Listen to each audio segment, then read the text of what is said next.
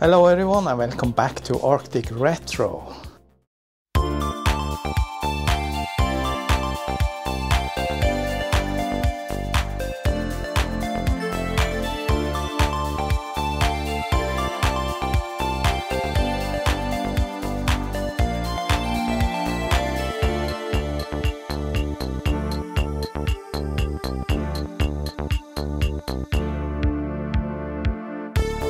So my lab is a little bit of a mess. Today I was going through some old PC related stuff like motherboards and video and audio cards and the likes, and actually came across one motherboard that didn't work, and well, it kind of works, but it has one of those Dallas real-time clock chips, and of course those has a battery built in and was designed to last for, I think they said like at least 10 years.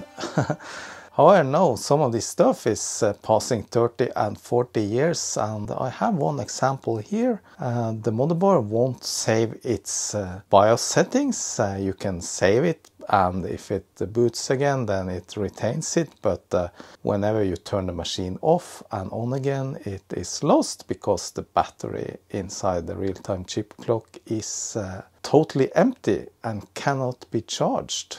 This video is sponsored by PCBWay, and I just want to say thanks to them for supporting my channel. As a hobbyist, I often find myself in the need of some PCBs for various projects.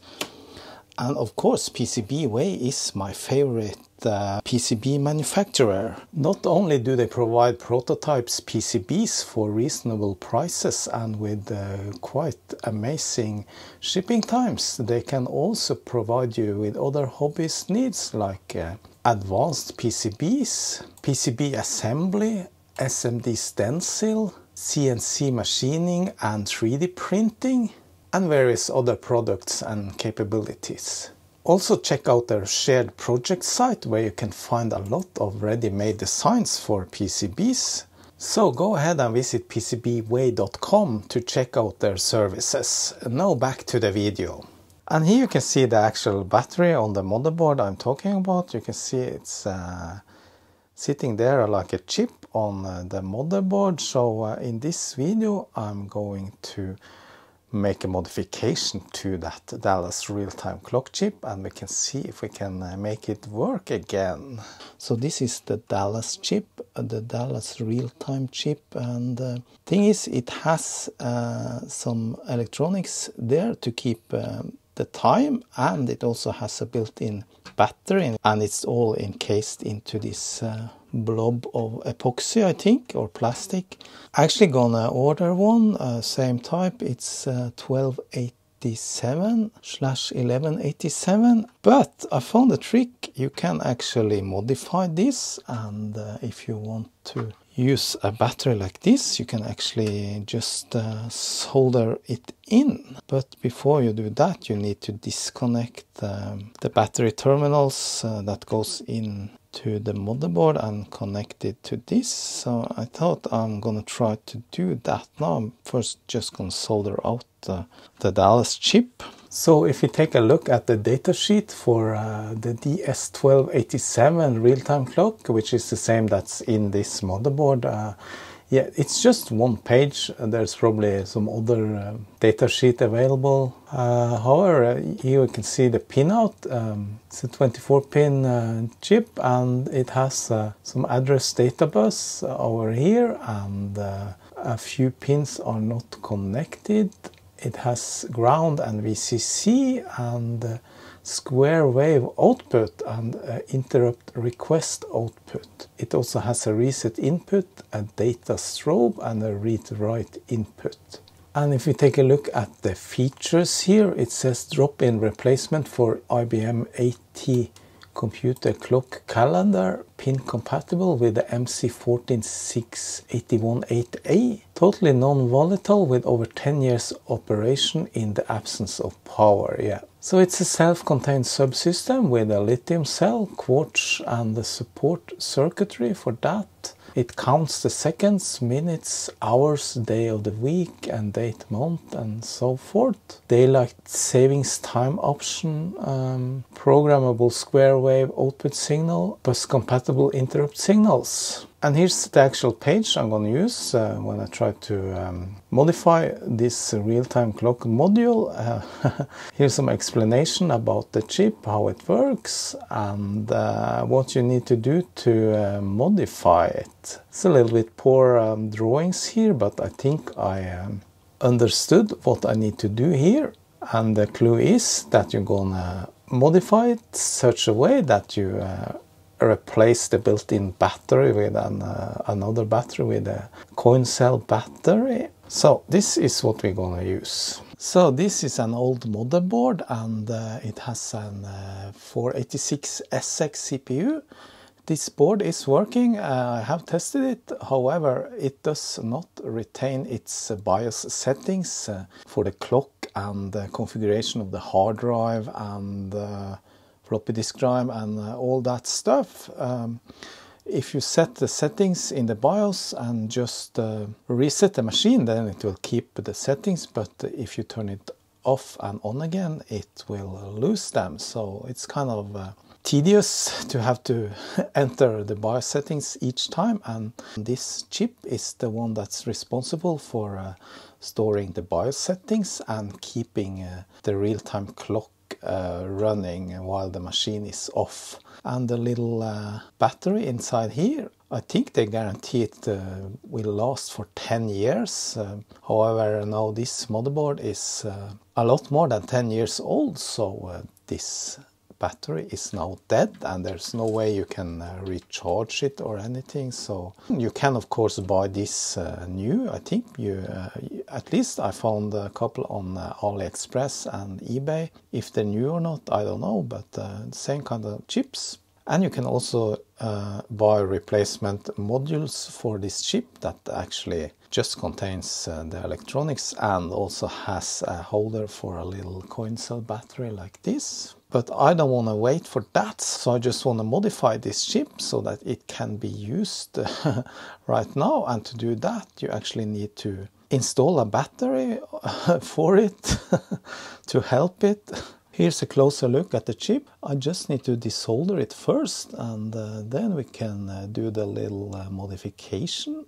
Let me just start by adding a little bit of flux that makes it easier to desolder the pins. To desolder a chip like this, you actually need a little bit of equipment. Either you can use a little manual solder sucker like this, or you can use some solder wick like this, or both in combination.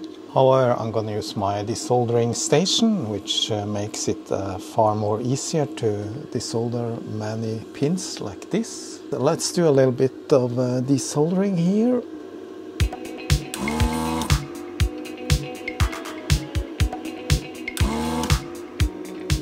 Not all holes are populated with a pin.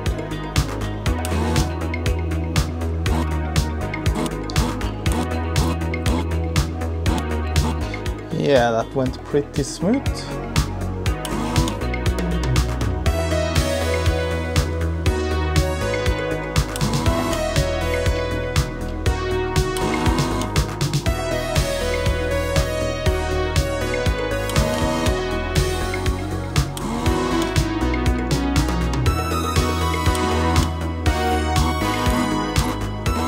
So there's a couple of pins that didn't clear, probably because there's some thick ground plane or something that sucks away the heat. So I just jacked up the temperature and adding a little bit extra solder there. A little bit fresh solder.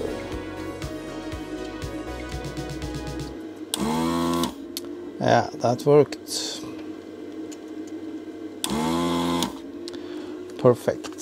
So now this should be fairly loose. Just try to wiggle the pins a little bit in case they are stuck to the sides of the holes.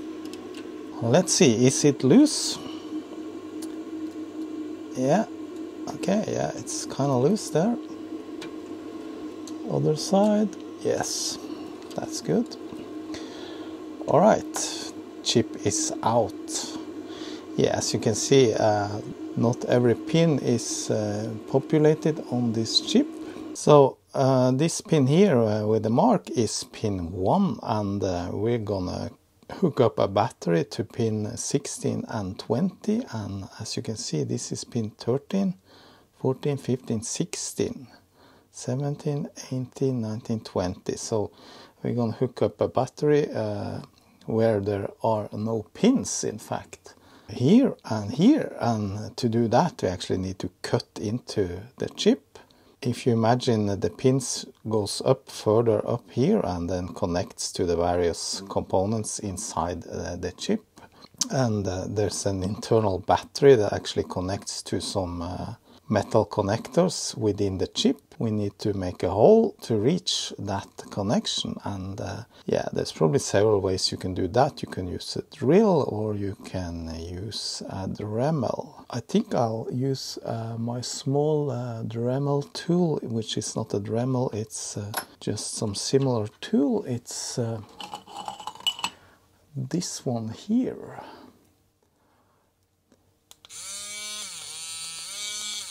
So I need something not too dramatic here. I mean, like a drill or something that can file away a hole. Yeah, I think I'm gonna use this drill first at least. I have never done this before, so I'm not really sure how to go about this the best way, but yeah. And I just fixed it down to this little vise that's just lying here just to keep it stable.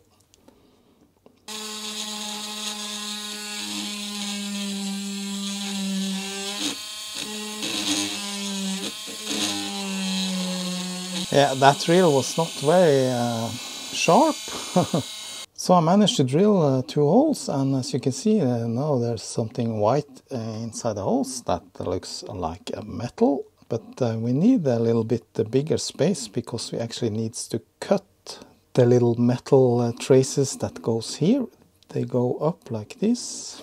I think I'll use this little cutter blade to make it a little bit bigger.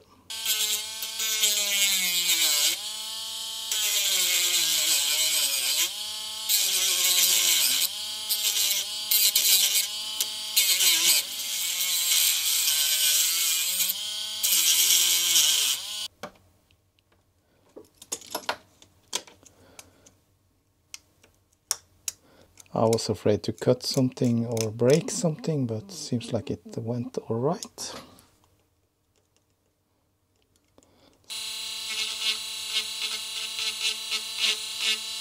So I realized I haven't dig deep enough into this, so I actually grind it a little bit more, and now we can clearly see the metal. This is not metal, it's still plastic. So this needs a little bit more work.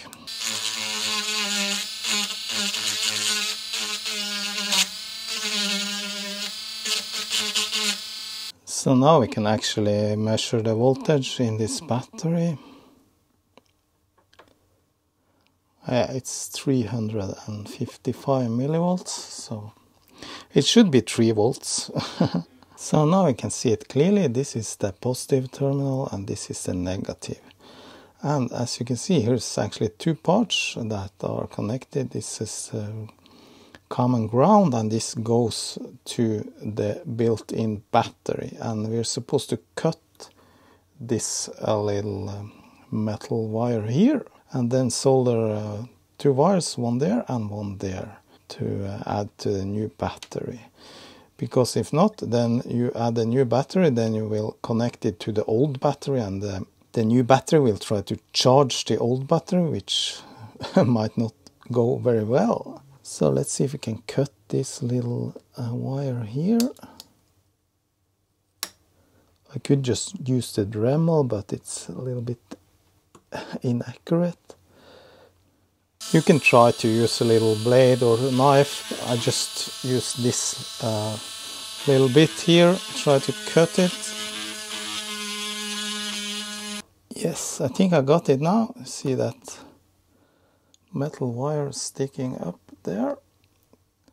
It's broken off, and we can verify. We should now have 0 volts. Yes, we have 0 volts, and we have obviously no continuity between there and there. Okay, so that's cut, and the next step then is to solder in 2 wires. Just gonna snip off that little piece so it doesn't short back again later.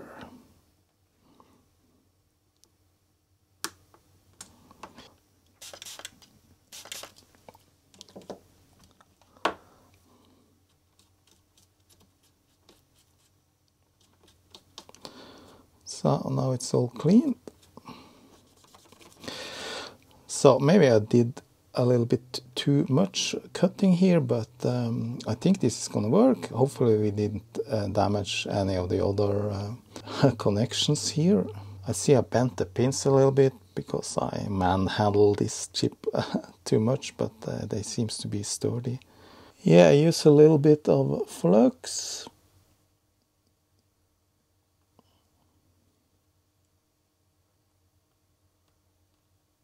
Alright, then a little bit of soldering. Just gonna try and place the wire so that it stays there by itself. Then a little solder. Can we make this work without making a mess?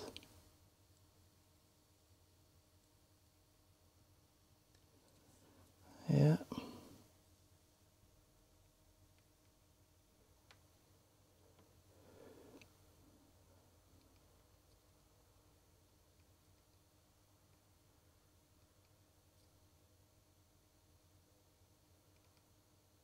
Alright, that is sturdy soldering. It's time to connect the battery, and I have a small coin cell like this. It's 2032. You could of course just try and solder it directly to the wires, but I think it's difficult to get solder to stick to these batteries.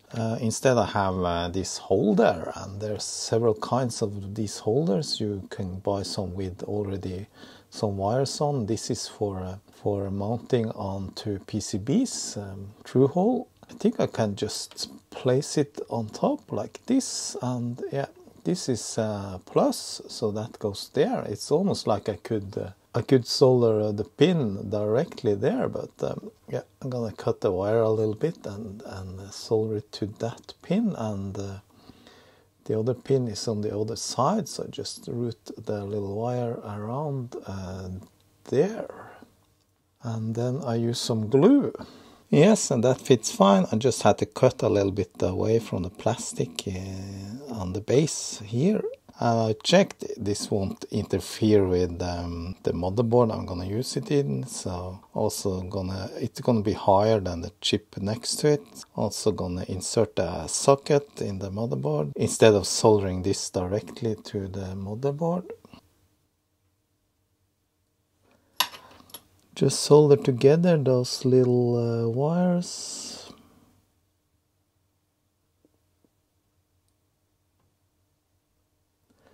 Oops.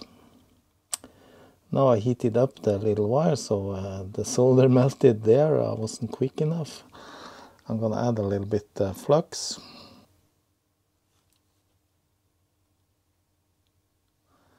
Okay, I think it's good. Yeah, that's solid, that's solid. Then for the other side.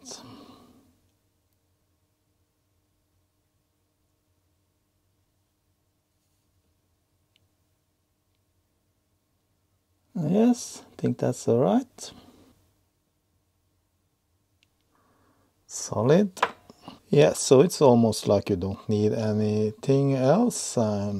Yeah, but I'm still gonna have a little bit of glue underneath it so that it stays in place. I'll just squirt a little bit of hot glue under it.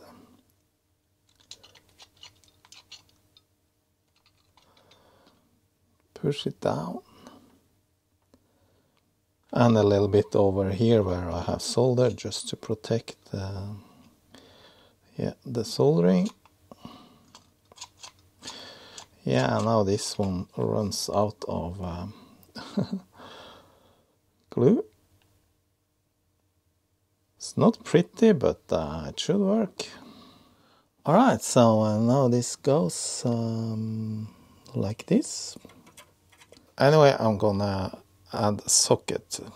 But before I do that, I obviously need to clear those holes that were not cleared before.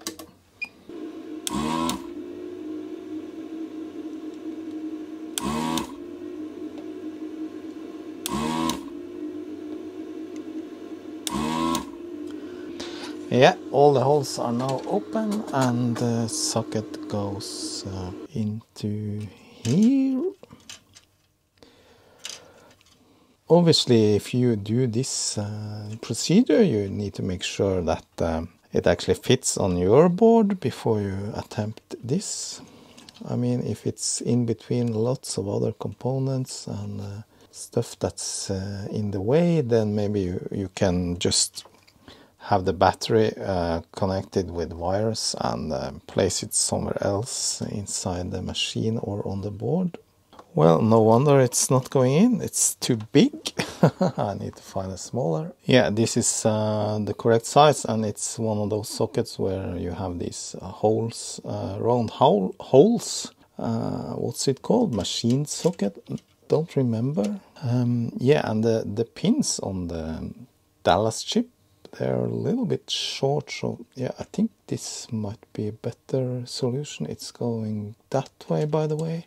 Yeah, just gonna solder in that socket and then we're good to test, I think.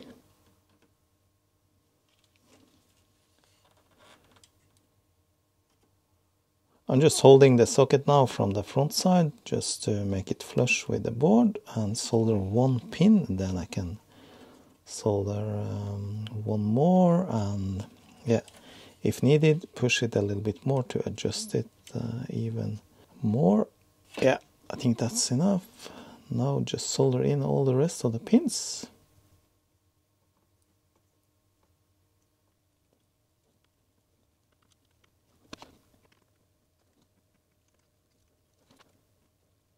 Just cleaned it and then I saw I missed one pin. Always check your work. Then I can add the battery. Time to test. I have hooked up the board but without the real-time clock module. Let's see what happens then first.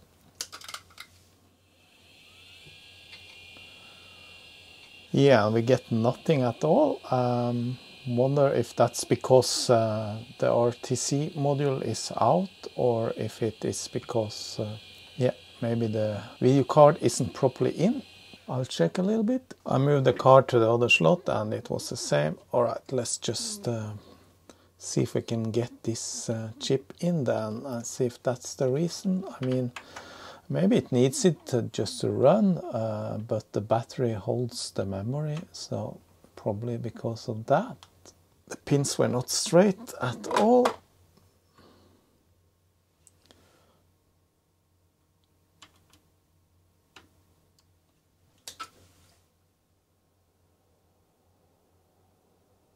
Yeah, now it boots. Nice. I took out the hard drive controller card and yeah. Let's see now if it actually stores the values. It should present an error message that the battery was not found. Yeah. It says memory size has changed. CMOS checksum error. Okay, let's configure this then. Now we're in the BIOS. Let's set the date and clock. Yeah, it's actually the 31st of